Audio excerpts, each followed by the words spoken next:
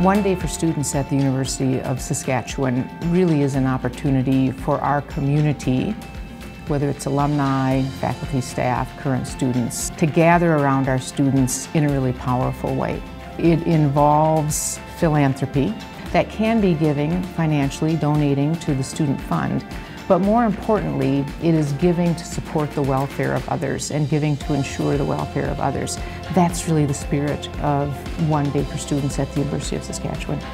Giving back really makes you feel included in the community and not just receiving that help, but also providing that help. Seeing someone truly enjoy and appreciate what you have done for them, it almost gives you just a nice warm feeling inside, knowing that you made something great happen, you're helping people, and then it gets contagious that way.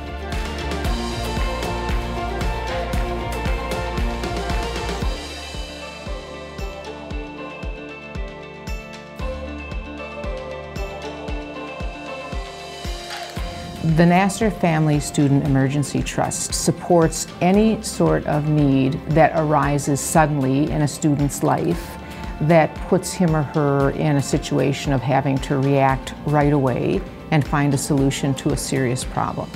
This really provides that support financially so that they don't have to worry about trying to scrape together funds, and they can really focus on just their education and really prioritize that, and as well as having the support of the university behind them. I do come from a low-income family, and the support that philanthropists provide makes me feel like I am not alone in this path and I will succeed because other people believe in me.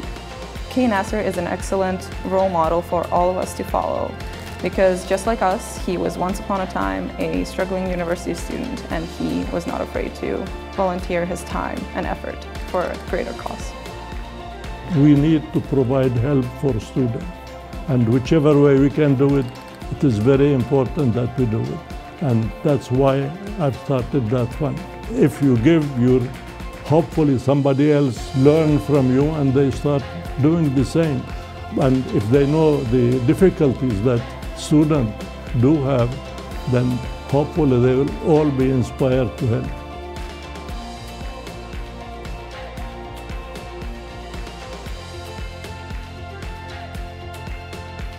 Kay and Dora, thank you.